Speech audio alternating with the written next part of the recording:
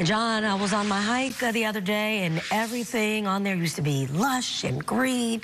Now it's dry and brittle, and you're talking about warm-ups on the way, John. Good morning. That was exactly the question I was going to ask you, Raina, because that's been something we've all been noticing. Those hillsides like Mount Tam right here that had been covered with the green, lush grasses and brush from the really wet winter season, now starting to look really dry. And that is boosting what we call fuel moisture content, and that is allowing a lot of potential fires to burn if we do see any sort of spark out there. What a lovely sunrise ahead of our last day with not necessarily heat wave status heat today. We're looking at 80s for our inland areas, so it will be a warmer one, but we're going to see gradually rising temperatures in the days to come. That paired with those hillsides that are not as green as they once were, and of course the dry conditions we've seen for multiple weeks now, and we will have increased fire danger ahead of us. What's going on here? Well, this high pressure ridge is about to be building back in. Today we're enjoying the very last throes of this dip in the jet stream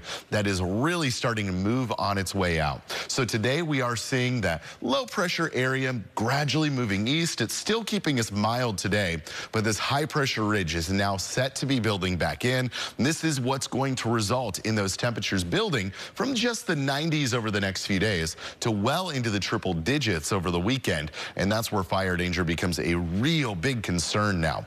As for today, it's 60s in San Francisco and at the coastline.